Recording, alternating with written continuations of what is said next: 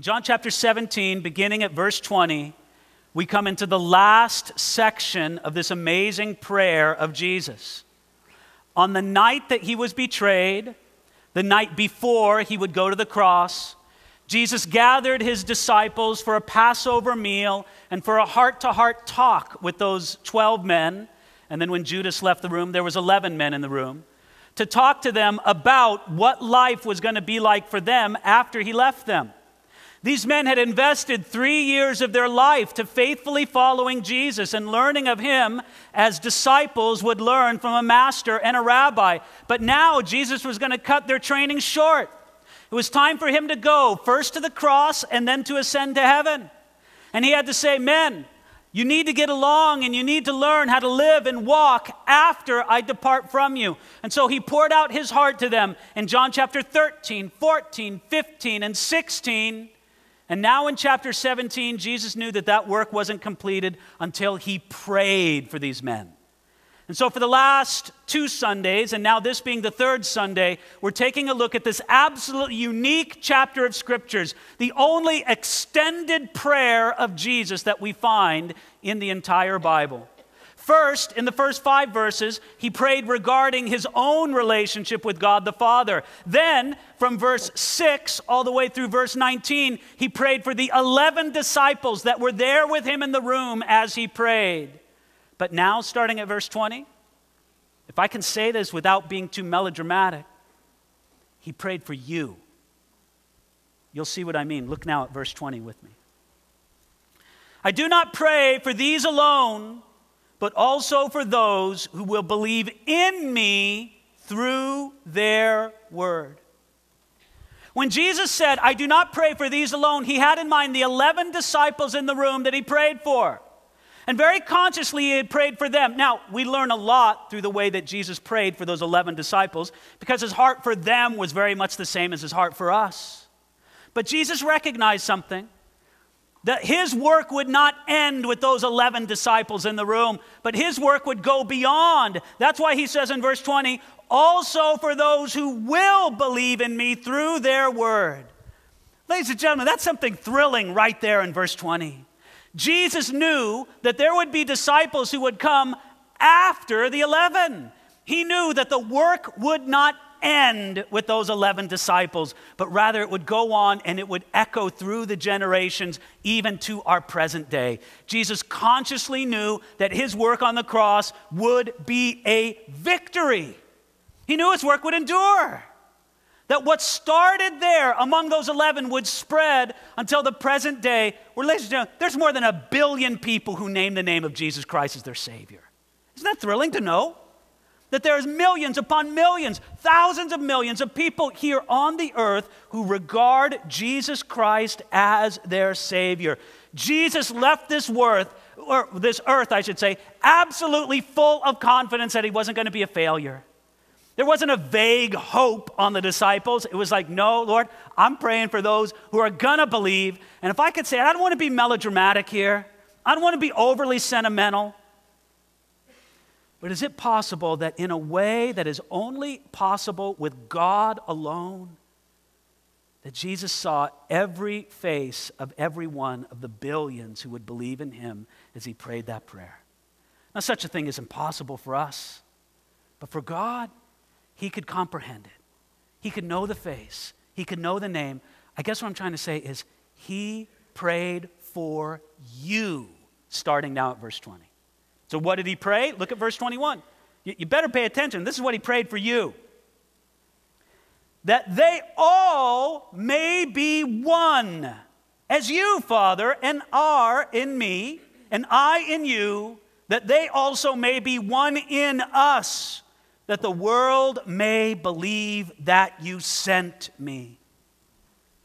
When Jesus thought about the work as it would echo forth from those 11 disciples and as it would go out through generation and across the whole world, he could pray one thing to begin with. What do I pray for all those who will later believe? I pray, Father, that they would be one. It's as if Jesus envisioned the great multitude before the throne of God, of every nation, of every tribe, of every tongue, of every class, of every social level, and he prayed that they would rise above all of their differences and be joined together as one group, as one body of the followers of Jesus Christ. Ladies and gentlemen, that's why we reach out to unreached people groups. That's why we sense the unity that we have with other brothers and sisters over all the world. It doesn't matter what continent they come from. It doesn't matter what their social class is, what their language is. We have a common ground in Jesus Christ with each one of them. We want this prayer of Jesus to be fulfilled. It's as if Jesus prayed this. He looked at those 11 disciples in the room, and he said, Lord, I pray that they would be one. But Lord, in a way, their oneness is easy. They're all Galileans. They all come from the same language, from the same culture, from the same time. But Lord, there will be so many who believe after them, people from different places and backgrounds and experiences. Lord, I want them to be together as one. And I don't know if you've ever felt it. One of the real blessings that I've had in my life is to be able to do some traveling ministry in different nations, at different times, at different places. And I've met believers that I don't share anything with except Jesus. And I have felt such a unity in the Spirit with those believers that I can hardly describe it. Why? Because Jesus prayed that we'd be one. And this prayer is answered. Now, when we look out among the community of Christians, you could say just in our own city or in the Western world or in the world in general, sometimes it seems like Christians don't get along very well. Do you understand what I'm talking about? Why is it sometimes that if Jesus prayed for this great unity, why is it that sometimes Christians don't get along so well? I'll tell you, there's only one reason. Sin. Isn't it true? If I was without sin, and if you were without sin, together in Jesus, we would get along just fine. So if there's a problem between us, it's sin. And I tend to think it's your sin that's the problem. Isn't that the way we're wired?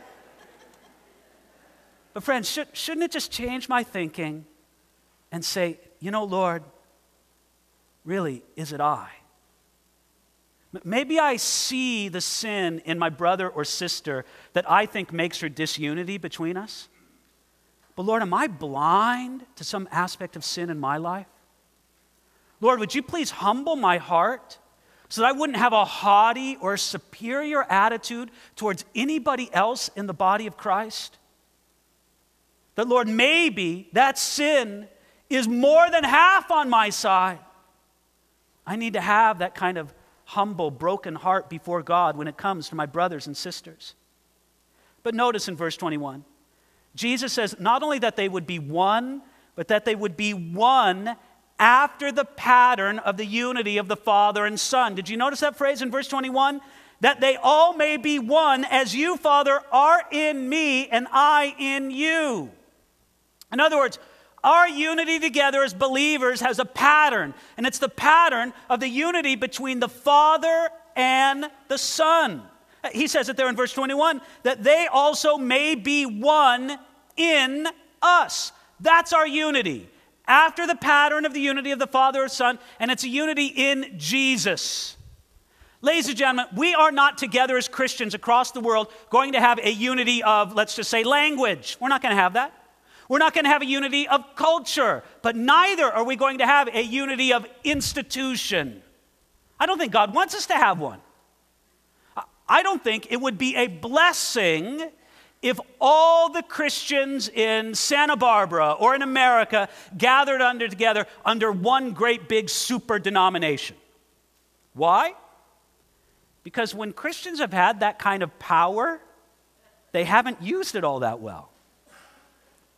I think that God doesn't want there to be institutional unity, nor does he want there to be uniformity. No, he wants differences and diversity. God bless the differences in the body of Christ. I'll say something, and I hope it doesn't sound too controversial to you, but I say it to our Bible college students. I don't know why I wouldn't say it to you. I believe with all my heart that if the whole body of Christ looked exactly like Calvary Chapel, that wouldn't be a good thing. It would be a bad thing. Now, I love what God does here in Calvary Chapel. I'm blessed by it. I'm not embarrassed about it all, and I want us to be everything God wants us to be, but I don't expect the whole body of Christ to look just like us. No, it's not a uniformity of institution. It's not a uniformity of everybody looking exactly alike. No, my friends, what it is, it's the unity of the Spirit. Just as Paul prayed in Ephesians chapter 4, verse 3, he said that we should endeavor to keep the unity of the Spirit in the bond of peace. Unity of the Spirit.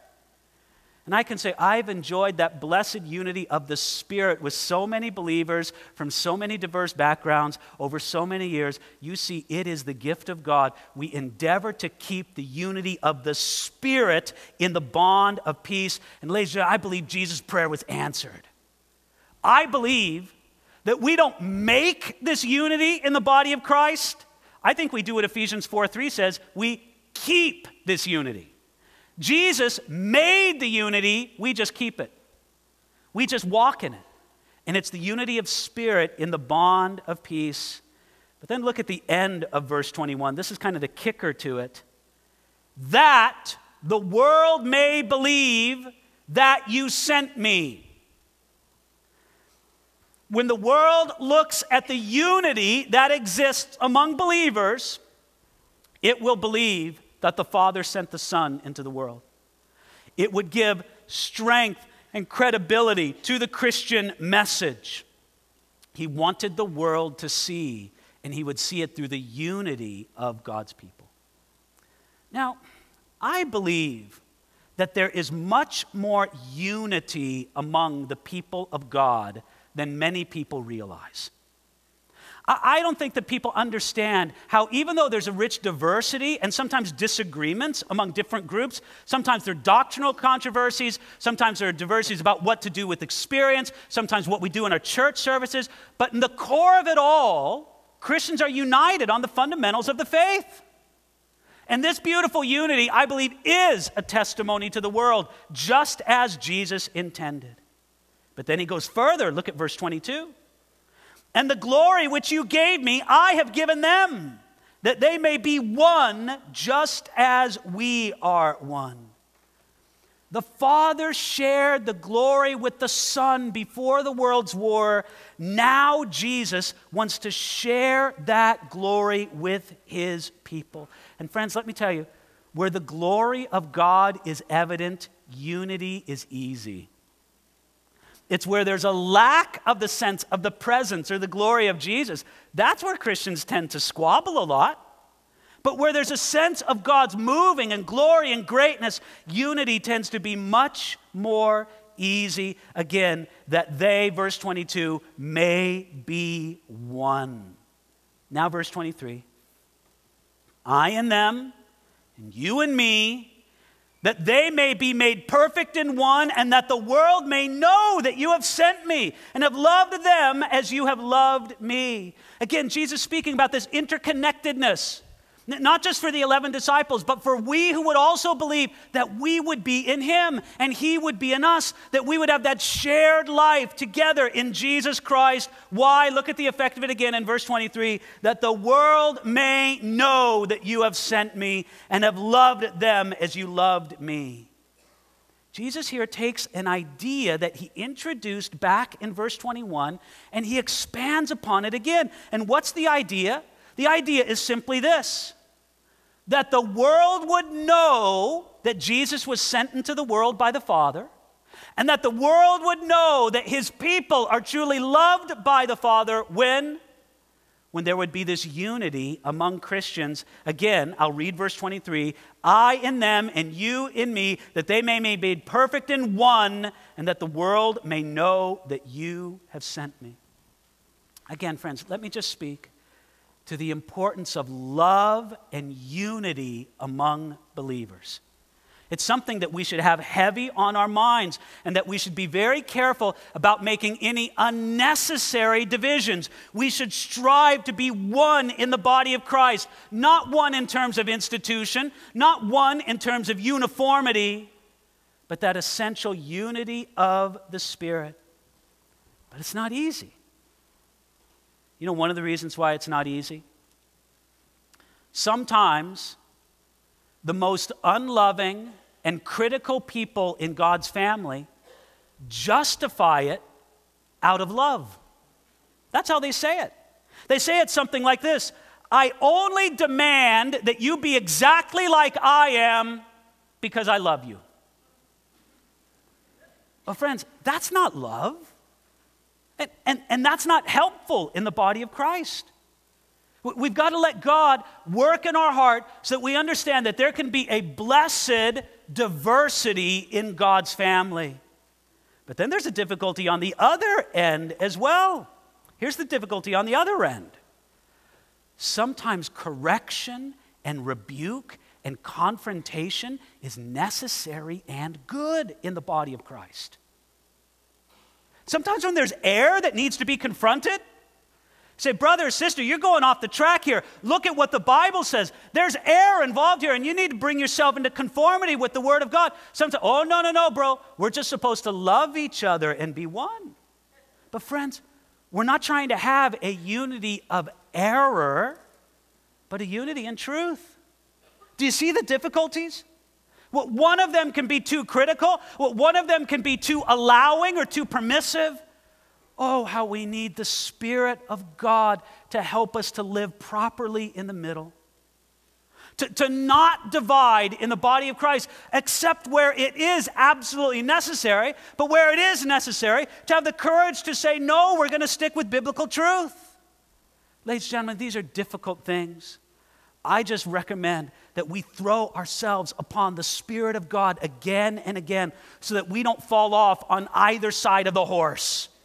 You know, the devil doesn't care which side of the horse you fall off on, just as long as you get thrown. But God says, no, stay with me. And if I could add one more thing. Jesus said that it would be a great testimony to the world when Christians were unified. But I don't think we should take that to say that if people reject Jesus, it's our fault. Now, sometimes it's our fault. Sometimes it's true that our better testimony to the world, that if we were better Christians, more people would get a better vision of who Jesus is and what he came to do. Absolutely, that's true sometimes. But friends, that's not the only reason why people reject Jesus Christ. Remember what it says in John chapter 3, verse 19. And this is the condemnation, that the light has come into the world, and men love darkness rather than light because their deeds were evil. No. The world does not have God's permission to fold its arms, cluck its tongue, and say, well, if you all were better Christians, then we would believe. No, ladies and gentlemen, we have a responsibility as believers. There's no doubt. But much more so, people reject Jesus simply because they love the darkness and reject the truth.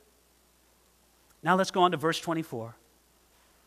Jesus says, Father, I desire that they also whom you have given me may be with me where I am, that they may behold my glory which you have given me, for you loved me before the foundation of the world.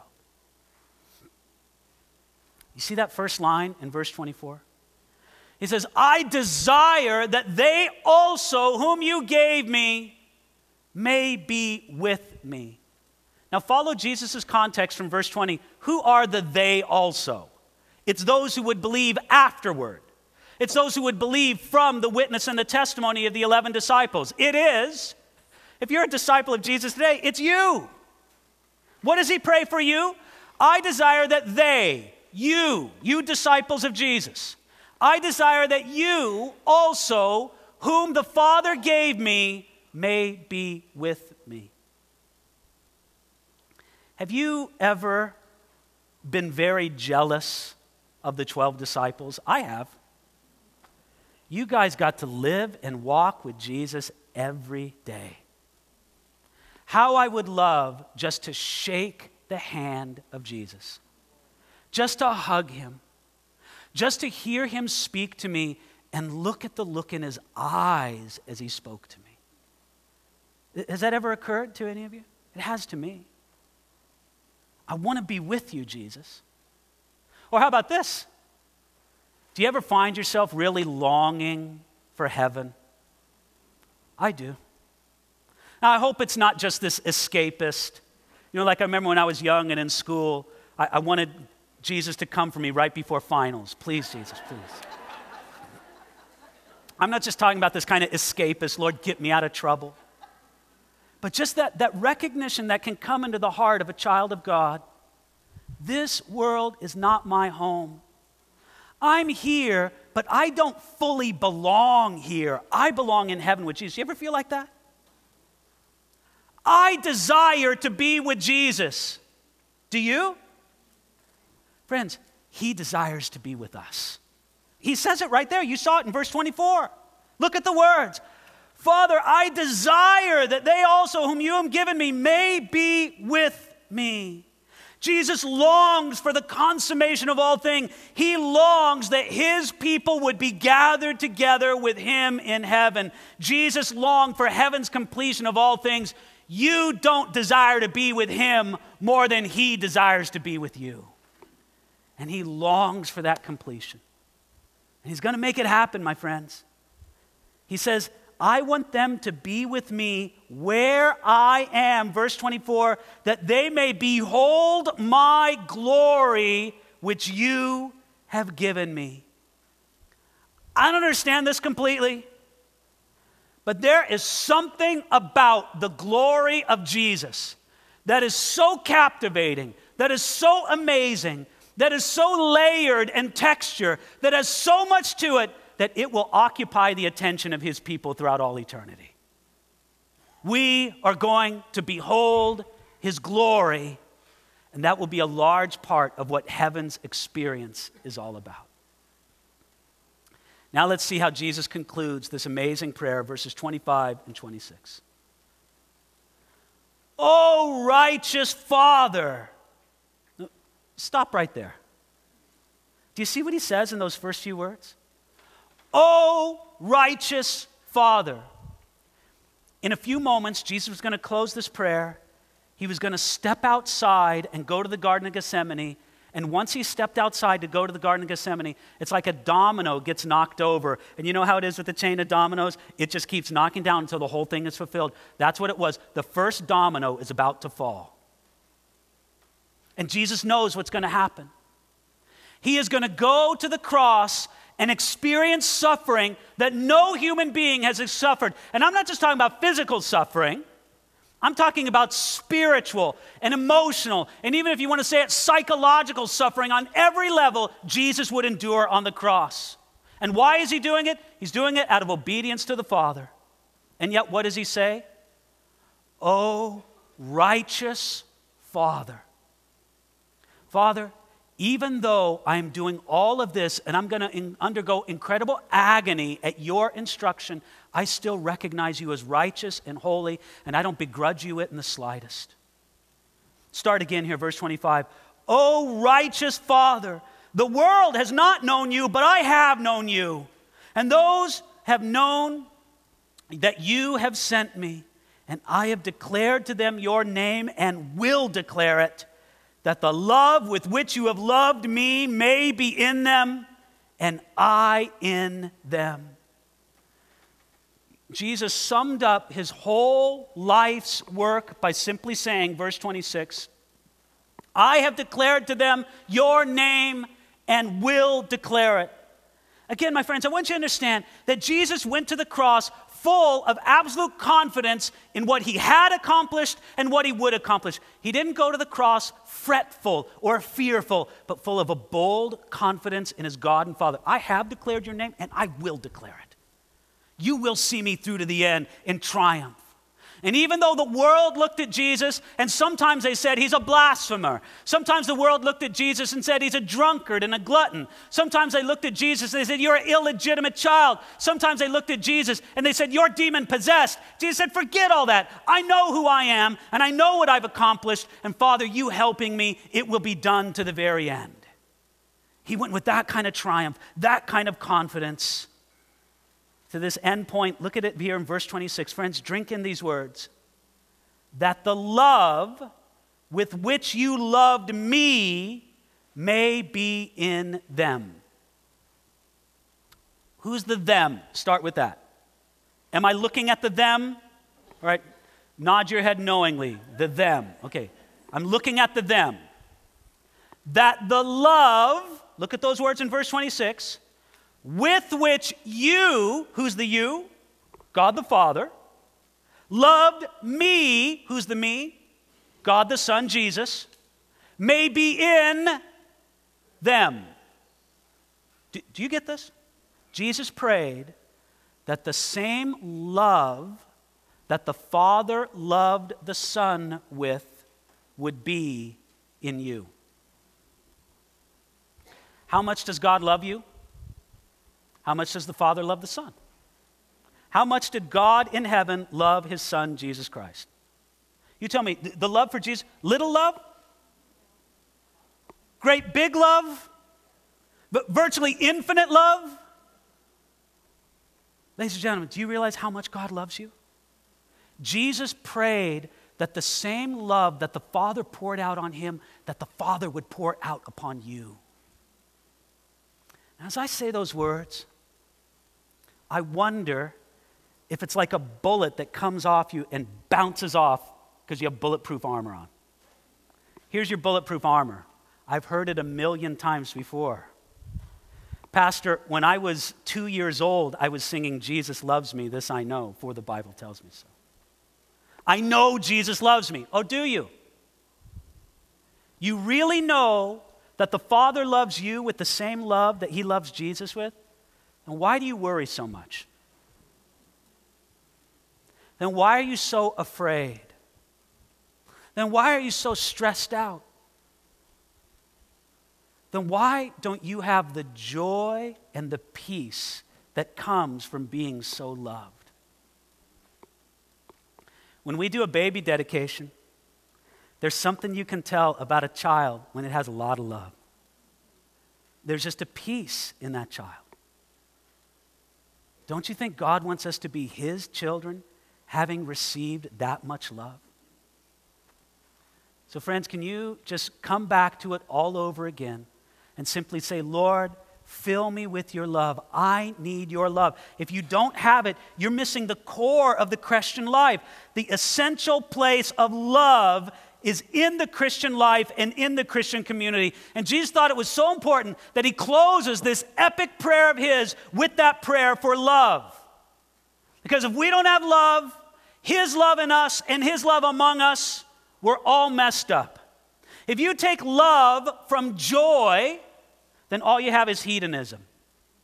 If you take holiness and take love out of it, all you have is self-righteousness. If you take truth and take love out of it, all you have is a bitter orthodoxy. If you take mission and take love out of it, all you have is conquest. If you take unity and remove love from it, then all you have is tyranny. No, but when love fills us and is present among us, all those things are present in a beautiful, glorious way. We need this love, and Jesus prayed for it. I want to believe this morning that he answered that prayer, don't you? All right, I'm going to conclude, but it's not going to be a quick conclusion. I'm just warning you. I think the preacher has a responsibility to do that. We've spent this Sunday and the previous 2 Sundays looking at this prayer, and I think it was the right way to do it. But you know what we've missed? We've missed hearing it from beginning to end. So I'm going to close simply by reading the whole chapter. You can follow with me. Let your heart thrill to these words. Put yourself in the right place. Jesus is standing with his disciples in the upper room just before they go to the Garden of Gethsemane. He's poured out his heart to them, but now he must pray for them. And as he does, this is what happens. John chapter 17, verse 1. Jesus spoke these words, lifted up his eyes to heaven, and said, Father, the hour has come. Glorify your Son, that your Son also may glorify you. As you have given him authority over all flesh, that he should give eternal life to as many as you have given him. And this is eternal life, that they may know you, the only true God, and Jesus Christ, whom you have sent. I have glorified you on the earth. I have finished the work which you have given me to do. And now, O Father, glorify me together with yourself, with the glory which I had with you before the world was. I have manifested your name to the men whom you have given me out of the world. They were yours. You gave them to me, and they have kept your word. Now they have known all which you have given me are from you. For I have given to them the words which you have given me, and they have received them, and have known surely that I came forth from you, and they have believed that you sent me. I pray for them. I do not pray for the world, but for those whom you have given me, for they are yours, and all mine are yours, and yours are mine, and I am glorified in them. Now I am no longer in the world, but these are in the world. And I come to you, Holy Father. Keep through your name those whom you have given me, that they may be one as we are. While I was with them in the world, I kept them in your name. Those whom you gave me I have kept, and none of them is lost except the son of perdition, that the scriptures might be fulfilled. But now I come to you, and these things I speak in the world, that they may have my joy fulfilled in themselves. I have given them your word, and the world has hated them because they are not of the world, just as I am not of the world. I do not pray that you should take them out of the world, but that you should keep them from the evil one. They are not of the world, just as I am not of the world. Sanctify them by your truth. Your word is truth. As you sent me into the world, I also have sent them into the world. And for their sakes I sanctify myself, that they also may be sanctified by the truth. I do not pray for these alone, but also for those who will believe in me through their word, that they all may be one, as you, Father, are in me, and I in you, that they also may be one in us, that the world may believe that you sent me. And the glory which you gave me, I have given them, that they may be one just as we are one, I in them, and you in me, that they may be made perfect in one, and that the world may know that you have sent me and have loved them as you have loved me. Father, I desire that they also whom you have given me may be with me where I am, and that they may behold my glory which you have given me. For you loved me before the foundation of the world. O righteous Father, the world has not known you, but I have known you, and these have known that you sent me. And I have declared to them your name and will declare it, that the love with which you have loved me may be in them, and I in them. May it be according to your word and your prayer for us, Lord Jesus. Jesus, it is possible that my prayer might be in error, might be in unbelief, might be based on a faulty understanding or limited vision. But Jesus, it is impossible that your prayer would be so flawed. So Jesus, we simply cry before you and ask that this great prayer, that we would be one, that we would be filled with your love, that we would behold your glory, that we would be with you. Father, we simply pray that you would fulfill this. Hear the prayer of your Son as he prays for us from heaven. And Jesus, thank you for praying for us. Thank you for revealing something of your glory. Thank you for being our Savior. We love you. We praise you. We give you honor in the blessed name of our Savior, Jesus Christ. Amen.